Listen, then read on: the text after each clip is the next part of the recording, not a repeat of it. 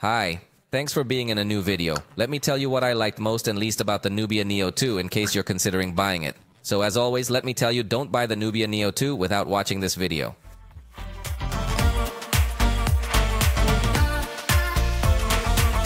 Consider its launch price, which in Mexico has been 5,499 pesos.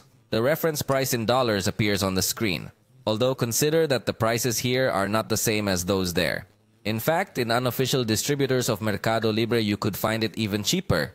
So if you find it cheaper, several points I'm going to mention against it, we could forgive them. Remember that if there is something that I do not mention in this video, it means that the device meets within what one expects in its price range, and you have the full video review available if you want to consult all the information.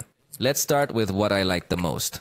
The device has touch triggers, so you can map these triggers to any button that is on screen for a gaming experience that is totally superior to what other devices offer. Remember that this device is part of the whole same Red Magic family, so it inherited a few things in an entry-level device, which is awesome.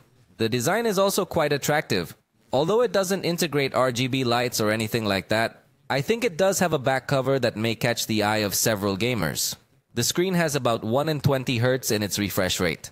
Let's just say that still the expected in the range would be 90 Hz, so it stands out as well to have such a high refresh rate. This device also integrates stereo sound, which again, in the price range, we would still expect mono sound. Here the interesting thing is that for gaming, it is also a good match because you can perfectly distinguish whether the sound is coming from the left or the right in your game. This device also takes good portrait pictures. Even though it's not its main emphasis is photography, I think it does a good job. It also gives us a fast 4 to 1800x camera, so you can get some pretty spectacular time-lapse. The one-handed mode lets you choose whether you want it to be the whole screen or you want it to only adjust vertically. Something quite curious because almost all other manufacturers give you only one of these two options. Instead, in this Nubia Neo 2 5G, you as a user can choose which you prefer. It also features a charge separation mode. This means that the device is able to receive the voltage from the charger directly to the processor without going through the battery in order to avoid heating. So it is an advanced feature. It also has support for 5G networks. In this price range, we can still find some 4G models, other 5G models, so it stands out that it has this level. Something very curious is that it has FM radio without the need to connect headphones. The simple fact that it offers FM radio is something positive because there are many devices that do not integrate it, but in this case, the curious thing is that you do not even need to connect the headphones as an antenna, but you can perfectly listen to your favorite station like this. The performance of the Unisoc T820 processor is quite good for the range. I know that many people when they hear that the processor is Unisoc may get scared, but in this case, it is honestly one of the best processors that Unisoc has ever made. It maintains good performance. It makes good use of the RAM memory, which is 8 GB, and it has 256 GB of internal storage. So it really performs quite smoothly in both applications and games. Even when exporting video, we saw that it behaved quite fast. And possibly the most attractive thing is that it has a suite of gaming options that is exactly the same as the one previously integrated with Red Magic. So it's packed with features, add-ons, extra tools, everything to give you a supreme gaming experience. But let me tell you now what I didn't like. For starters, it doesn't have a headphone jack. And I think that in a device that wants to be dedicated to gaming, this is an absence that weighs a lot. The photo and burst capture is slow.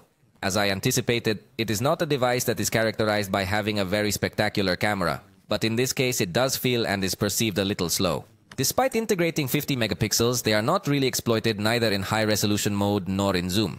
So consider it to have a 12 megapixel camera or something, don't think it has 50. Also, it does not integrate an ultra-wide camera. This simply confirms to us that it is a device that is not very focused on photography, as it will integrate a good camera and the rest of decoration. At the time of recording video, I noticed that the focus remained blocked. It did not react. So it is not a recommended device for video recording. It integrates Android out of the box. I think that in full of the 1024 we could ask for it to arrive with Android 14, considering that we are not so clear how many times it will be updated. If you buy it in Mexico with official distribution, it will come with a lot of pre-installed Telcel. Although this obviously could vary in other countries, and fortunately it does allow you to uninstall these pre-installed applications, but it is something a little more annoying. The heating of the device when playing games is definitely high. For example, when we played Genshin Impact, it got up to 50 degrees, which is an extreme considering what we've seen with other devices. So, While it may give you still good performance for its range, the heating does matter.